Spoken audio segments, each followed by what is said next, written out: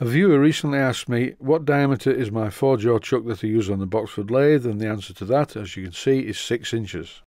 And here it is, all ready to go and make part 9 of how to build a model steam engine, but instead it's called Problems with Some Castings.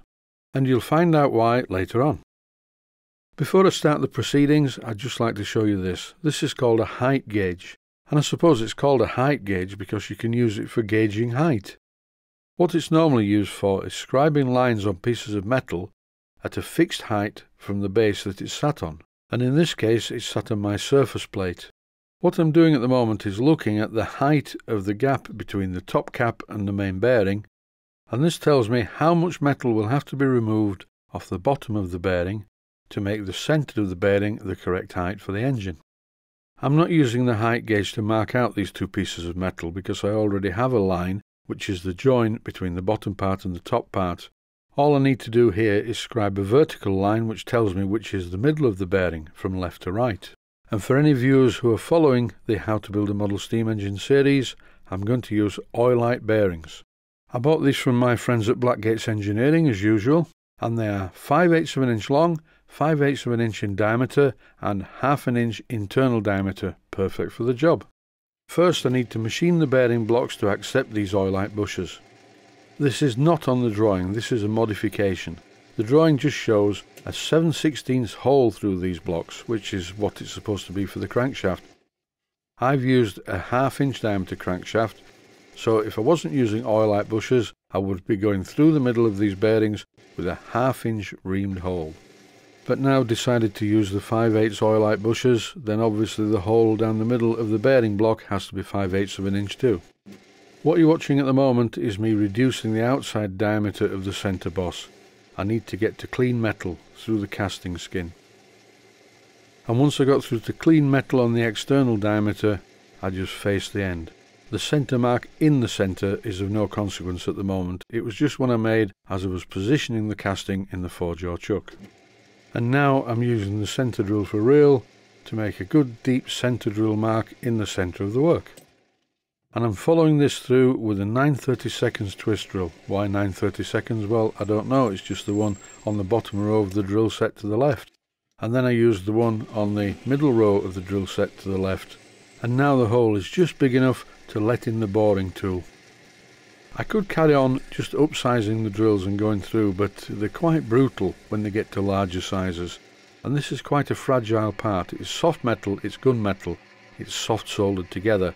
So I didn't want to destroy the part by putting a massive big drill through there. So I used the boring tool to do most of the work. And once I got the hole nearly to the right size, I used a machine reamer to make the hole exactly 5/8 of an inch in diameter and to get a good finish in there too. And don't forget, if you're using a reamer in the lathe, slow down the rotation speed and then feed in the reamer slowly and steadily. That way you will get an accurate fit. If the lathe is going too fast, two things may happen. The reamer will probably cut over size, and the worst case scenario is the reamer starts to chatter. All I need to do now is just clean up the outside edge, which I'm doing at the moment.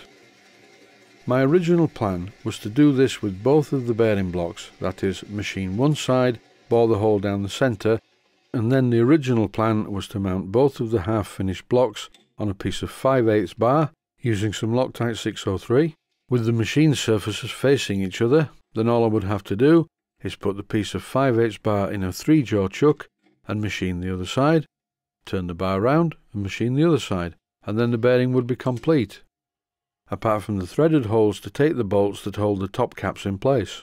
And the piece of 5/8 bar would remain in the bearing blocks until the whole job was finished, but that's not to be. Just look at this. This casting is definitely not auditioning for casting of the year, but it happens. I can't be too scathing. These are called blowholes, and the good thing is I've not really wasted too much time. Sometimes when you're machining cylinders, you'll get a blowhole after you've done a lot of work, and that is very, very frustrating. It's a good idea to have a stone slab on the bench to bang your head on if this happens. You will also notice that the reamed finish isn't very good because all the sand and grit that came out of the blowhole made a bit of a mess of the bore. As this is a modification using oilite bushers as bearings, I could use this, but I'm not going to because I would always know that the top bearing cap was a mess. Another thing about this bearing that's puzzling me is that on the drawing it says that the bearing must be 3/8 of an inch thick, but this is 3/8 of an inch thick unmachined, so the entire casting is really undersize. Time to look in my box of Stuart castings. I'm going to have a good rummage about in here and see what I've got. I'm only looking at these castings to compare the sizes. That's providing that I have the right type of castings. I'm not going to use these castings, these are my special stock. I'm going to phone Stuart Models and ask them if they would kindly send me some more castings that are the correct size. I don't know which specific Stuart model these castings came from, but these look to be the correct castings. They're the same height exactly as the ones that I was sent in the kit, but they're a bit thicker, so I can at least machine them to the correct size. So you just write this off to experience. It's happened before, it won't be the first time it's happened, and it won't be the last. And this can happen to any casting, not just ones from Stuart Models. Castings from anywhere can have blowholes in them. From my experience, Stuart Models have always been good with castings. If there are any problems, they put it right, they send you a replacement. And that's the way it's always been. That's about it then. Unless I use these castings, which are very old and very good, I can't complete part 9 of how to build a model steam engine. That will have to wait. But thanks for watching, and I hope you found it useful.